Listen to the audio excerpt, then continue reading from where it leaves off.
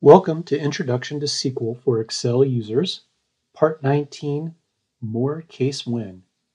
I am your instructor, Dave Langer. I've got the Excel workbook for Part 19 of the series loaded up, and what you can see here is a table of data.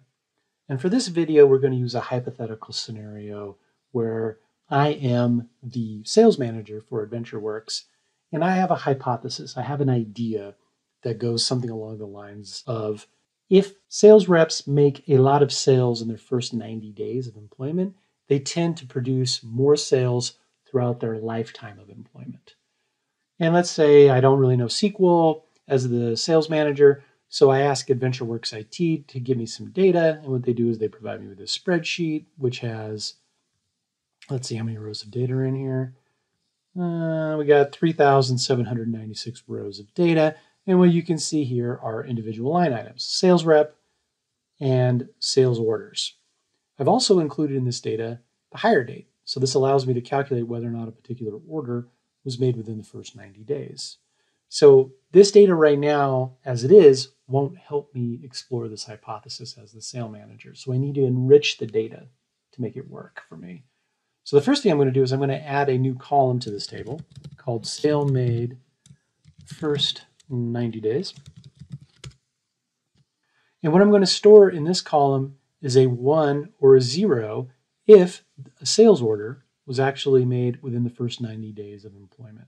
So that's easy to do using some awesome Excel code. So I'm going to use the if function, and what I'm going to check for is a date diff. And a date diff between the hire date, which is B2, and D2, which is the order date. And I want to do the difference in days, okay? And date diff will return me back how many days have elapsed between the hire date and the order date. And what I want to do is I want to check to see if this date difference is less than or equal to 89. And the reason for that is it's entirely possible that a really cool, killer, effective sales rep made a sale on their very first day. And if they made a sale on the very first day of employment, the date diff would be 0. So that's why I'm going to use less than or equal to 89. And if it's less than or equal to 89, it's going to be a 1. Otherwise, it's going to be a 0. Hit enter. Boom. And now I've got my first piece of data that I need to explore this hypothesis. Next up, I need another column that'll make my life a little bit easier. And this will essentially indicate whether or not a particular sales amount was executed within the first 90 days of employment. So we'll call this sales amount first 90 days. Okay. Double click that so we can see it. Great. Now, once again, we're going to go ahead and use our mighty if function along with the mighty date diff function. And again, it's going to be B2, D2, and then days. And we're going to check to see if the difference in days is less than or equal to 89 again. And if it is, we're going to put E2, the sales amount, in there. Otherwise, we're going to put 0. So this essentially creates a column that says, did a particular sales amount occur in the first 90 days of employment? Hit enter. I've got my table now enriched with extra data. What I need to do to explore my hypothesis as the sales manager is now to pivot this data. So what I'll do is I'll just go ahead and insert a pivot table here. And I'm going to go ahead and make this bigger so that it's easier to see. And let's go ahead and drop the sales reps on the rows. See all the sales reps here. And I'm going to go ahead and put in the sum of the sales made in the first 90 days. Now this is the count of the individual sales orders. And then the sales amounts in the first 90 days. And then lastly, we're going to do the lifetime sales amounts. And to make this easier to read, we're just going to go ahead and format these as currency columns, so really make the values pop here.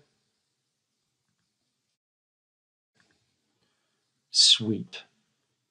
What we can do here is we can eyeball the data. So we can take a look at some high sales figures here. Here's somebody that sold $10 million in their first, $10 million over their lifetime. Here's someone who sold $10 million over their lifetime. Here's someone who sold 9 million, 8 million, 7 million. Okay. That's pretty interesting because just eyeballing the data doesn't necessarily look like there's anything that's really differentiating these folks. So for example, let's take a look at this person here. They sold $500,000 in their first 90 days, and they sold only $4.5 million over the lifetime. Now this person sold $1.4 million and then sold 8.5. So it looks like it's kind of a mixed bag here. It's kind of a mixed bag. Not looking good for the hypothesis. Not looking good for the hypothesis. Now, what we want to do is essentially simulate this analysis, but use SQL, because what I said earlier was, hey, I'm the sales manager, and if I don't know SQL, I got to depend on IT to pull this data for me. But if I know SQL, I can do it all myself. So I've got SSMS open, and you can see here that I have a query that simulates the data that we saw in the very first Excel table before we enriched it with additional data. So I'm going to go ahead and run the query, and you can see that the data that comes back exactly mimics what we saw in Excel. One thing I do want to point out in this SQL code that we haven't seen before is the use of the concat function. Now, concat is a really useful function when you want to shape data in your select list. And in particular, what I'm doing here is I'm taking data from the DIM employee table, the last name in particular and the first name, and I'm concatenating them with a comma space to get a nice formatting of last name, comma, first name, which you can see down here in the result set. Another thing that I should mention is that I'm casting the order date column from the fact reseller sales table to be a date. And the reason for that is simple. The hire date column from the DIM employee table is a date type, whereas order date in fact reseller sales is a date time. And when we do date diff calculation in SQL, it's usually beneficial if all of the types match up. So for example, hire date doesn't have a time aspect, so it makes sense to actually just truncate, to trim off the date time aspect of order date and just make it a date, and then just compare those two things. So we can take that query and wrap it up as a CTE. We're going to wrap this query and give it a name. We're going to call it sales rep data. And now we can run this query here, and this will give us the data that we saw in the augmented, the enhanced table of data in Excel. You can see here sales made in the first 90 days, sales amount made first 90 days. And you can see what we're doing here. We are using the mighty date diff function inside of SQL. We're saying, hey, SQL, take the date difference between the hire date and the order date and tell me how many days have elapsed between the two. And we say, okay, great. Now, this is awesome because we can then throw this into a logical condition wrapped with a case when and essentially mimic what we saw in Excel with the if statement. Case when the date diff between these two dates is less than or equal to 89, then give me a 1, else give me a 0, and then call this column sale made first 90 days. Similarly, we can do another case when, and we're doing a date diff less than or equal to 89, and if it's true, we say put the sales amount, otherwise put 0.0. This right here, okay, I cannot stress this enough. This type of select list feature engineering, especially using the mighty case when and dates, is done all the time. So for example, in a previous job, I created some initial churn analysis models.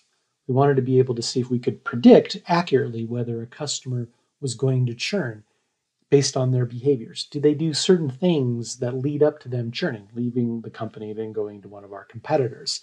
In that particular scenario, you use date-based features all the time.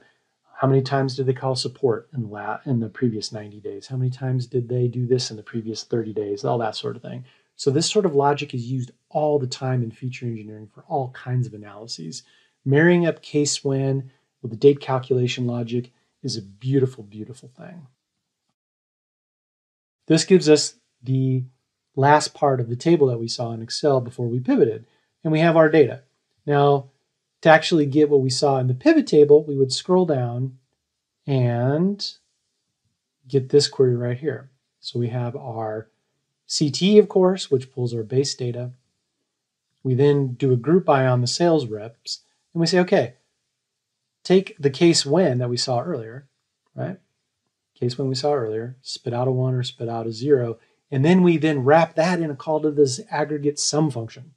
Okay, now we're really cooking with gas. Okay, now we're really cooking with gas because now we're saying, look, you know what? Add up all of these 1s and 0s, and per sales rep, tell me how many individual sales orders did they make within the first 90 days of employment. Similarly, we wrap the next case when in a sum, and that gives us the total amount of sales in the first 90 days. And then lastly, of course, we can sum up the sales amount to get the total lifetime sales. Now, think about this for a second. Think about what we can do here. We can now use group bys with case whens, and we can spit out conditionally any sort of value we would like, and then we can aggregate them at whatever level we would like based on our group by. This is super, super powerful stuff. So for example, you can use this in RFM analyses. You can use these for churn modeling. You can use these for conversion prediction models. You can use this for all kinds of things. The feature engineering potential of this is immense. Some examples of things that I've also used this before that you might not think of. For example, I've used SQL like this to create features from a transactional database or from a data warehouse that I then feed into market basket analysis in R. For example, you could say true or false. Did a customer do this particular behavior in the first 30 minutes or the first hour or the first week or the first month? These types of features can then be fed into a market basket analysis, and then you can find interesting associations between certain types of behaviors and other things that are interesting to the business. For example, maybe paid conversion or certain types of product purchases or churning. Who knows? All I'm saying is that the combination of group by and case when is super, super powerful. You use it all the time in analytics all over the place. So I'm just going to go ahead and run this query now that I've given you the hard sell. And you can see the data that we saw in Excel. Once again, we can then analyze this and we can say, well, you know, the hypothesis seems kind of shaky. Maybe there's an association between a large amount of sales in the first 90 days and total lifetime sales, but just eyeballing the data doesn't look very strong. Okay, there you have it. The combination of group by and case when is awesome sauce. I'm hoping you're enjoying the series. I'm hoping you're finding it valuable. I'm hoping you're learning SQL skills and applying it in your daily work with your business data. If you like what you see, please subscribe to the channel. I will be producing more videos over time until the series is completed. Not quite sure how long that's going to take, but I will finish this series up. Okay, until next time, please stay healthy, and I wish you very happy data sleuthing.